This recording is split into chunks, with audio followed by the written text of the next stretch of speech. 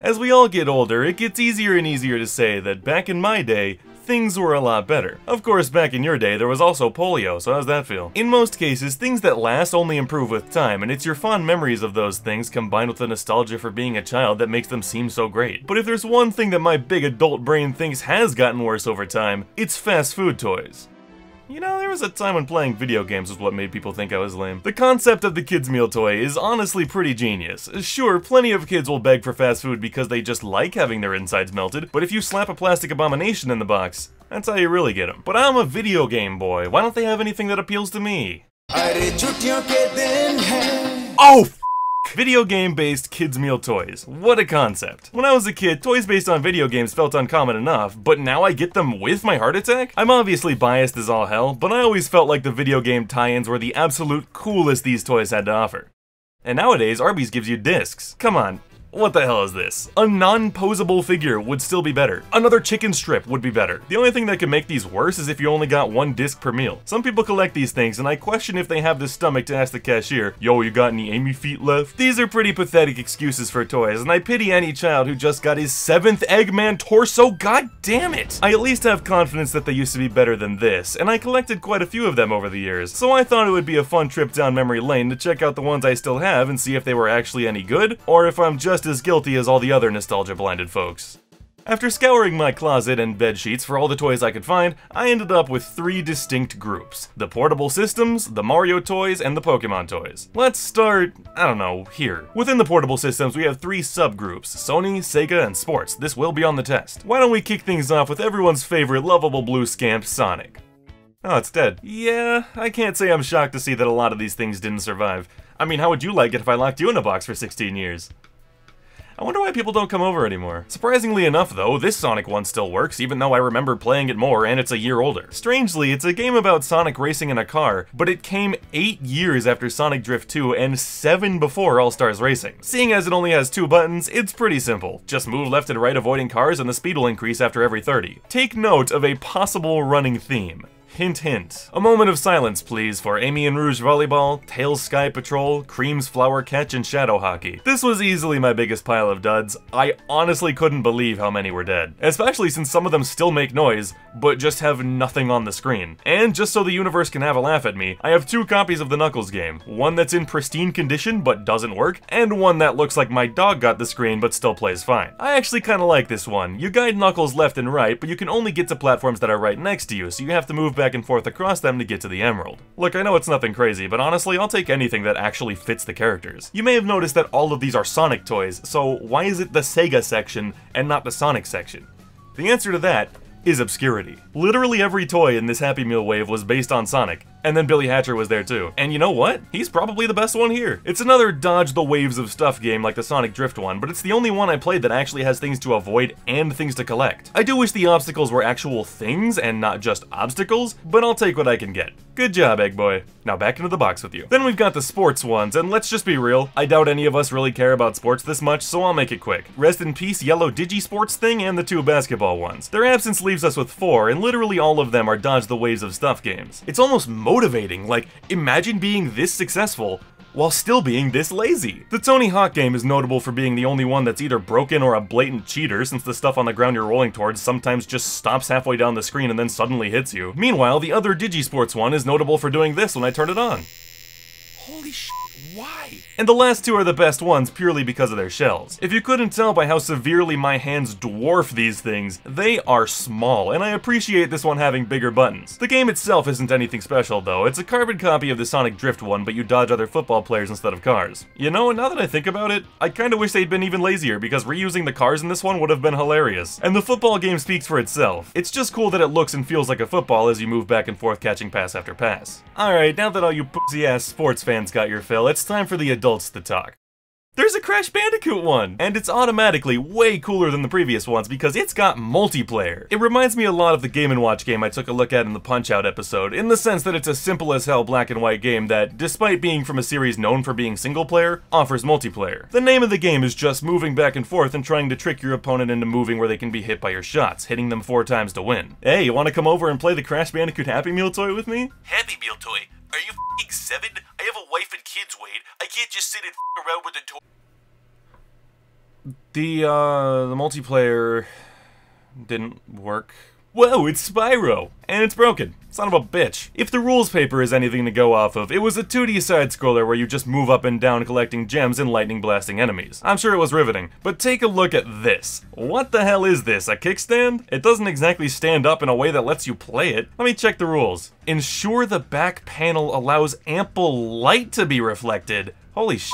Alrighty then. I guess I'm shoving a light up this thing's ass. Let me be real with you. This game is pretty sweet. Not only is it just baffling to me that they would make a kids meal toy that requires this of me, but it's a super unique concept. It's like a dungeon crawling game where you go down endless corridors occasionally finding treasures and enemies that you have to pick up or torch respectively. I won't spend too long on it because I'm sure it's damn near impossible to tell what's going on through a camera if you've never played it yourself, but this was a monstrously interesting diamond in the rough. All in all, the sports toys were boring, the Sonic toys were alright, Billy Hatcher was pretty cool, and Crash and Spyro were pleasant surprises. But now it's time to move away from the portable systems and check out the Pokémon toys. Non-Nintendo fans and epileptics beware.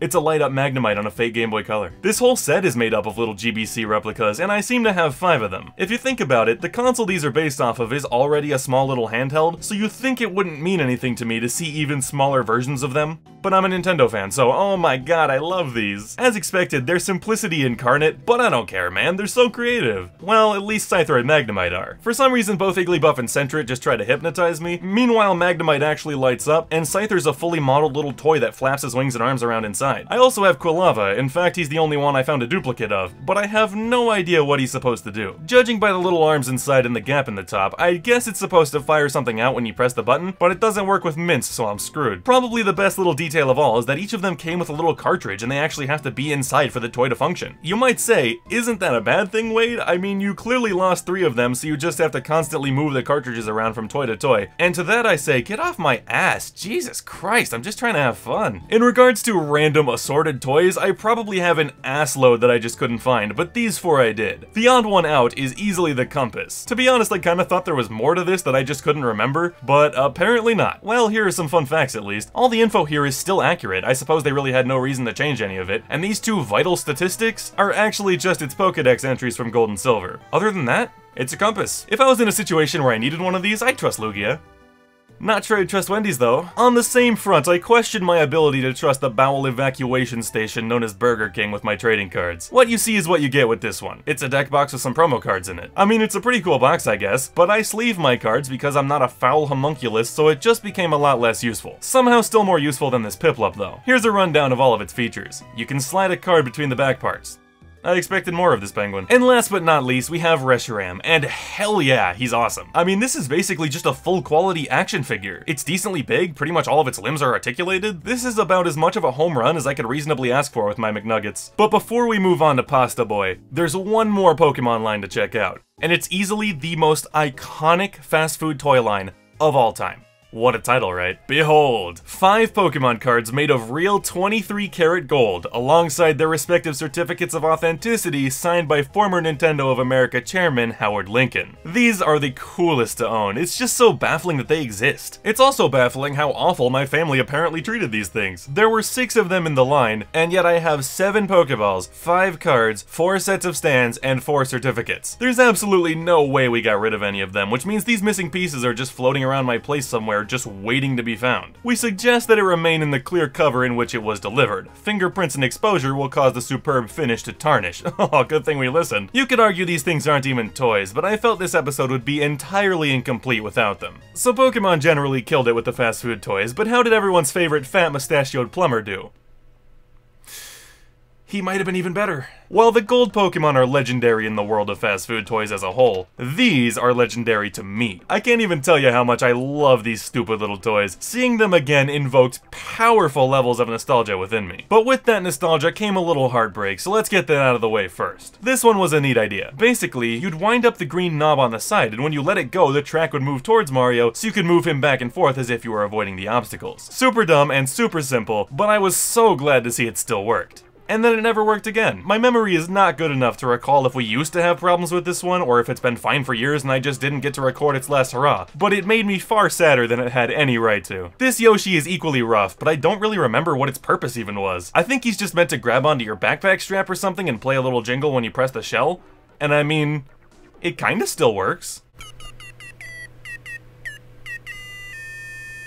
Meanwhile, this other Yoshi is pretty much good as new. It's your standard launching car, but it is a neat idea that the launcher is a Wii wheel and can actually slightly change the direction he goes. This Diddy Kong is the same idea, but you instead wind up his arms before firing and just letting him go apeshit. Returning to complete simplicity, we have Mario Ball. God, I've been waiting for the day that this was scientifically possible. Aside from having a flatter side that you can set him down on, he's just Mario as a rubber ball. Sick. Oh, we have another Reshiram situation because this Double Dash toy is just an awesome figure on its own. It's nowhere near as high quality or articulated as the Pokemon, but I always thought it was so awesome that the wheels actually move as though they have shock absorbers. This Chain Chomp one is basically just another pullback toy, but with a suction cup that makes it so it'll keep going in circles. And of course, it wouldn't stick to my goddamn table, so I had to try to hold it down myself. It's a neat idea, I guess. Before we get to our final stop on this journey, this thing. It was actually what inspired me to tackle this topic, and yet I forgot to include it with all the rest. In a nutshell, there's a magnet inside that's controlled by the spinner on the back, which moves the 4 cars around the track as if they're racing. This toy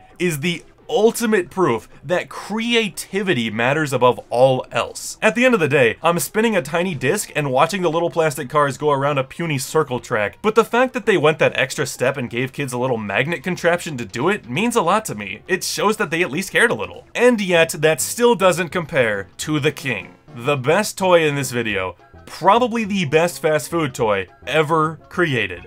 Super Mario Advance, a full-fledged board game based off of the Game Boy Advance remake of Super Mario Bros. 2. I don't know how you even reach the idea of giving away a board game alongside your chicken nuggets, but by God, back in 2002, Wendy's did. Don't get me wrong, the pieces are all little cardboard circles and squares, and there's almost no complexity, but I just don't care in the slightest. I mean, it's a kid's meal board game. All you do is draw a little cardboard piece that'll tell you how many spaces to move and race to the end. They even included 6 playable characters, and one of them is Wart. I can't believe that you can only play as Wart in one game, and it's the f***ing Mario Advance Kids Meal board game. But I'm afraid I have lied to you.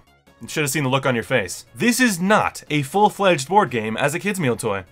It's 2 full-fledged board games as a kids meal toy. As if it wasn't already the best thing in this video. It's now the best twice over because you can flip the board over and play a second one. The same goes for the pieces, though Wart is tragically turned into Bowser if you do so. The Super Circuit board has less movement changing spaces in total, but it also has a shortcut that lets you skip 5 spaces ahead, which I can appreciate for a Mario Kart themed game. Even ignoring the board game entirely, I get a big goofy smile out of just owning all these little pieces with Mario characters and Mario items on them, as well as the fact that the game box mimics that of the actual game it's based on. It's extremely easy to argue that I'm way too invested in all this stuff in this video, and you're right, I totally am, but these dumb little novelty items hold a really special place in my heart, and it bums me out a bit that future kids will probably never enjoy them in the way I did growing up. As weird as it is to say, these toys, alongside those old N64 kiosks, make fast food chains a somewhat important part of how I grew to love video games like I do today. Needless to say, I think they really were better back in my day. But Arby's, if you have any extra Amy feet just lying around,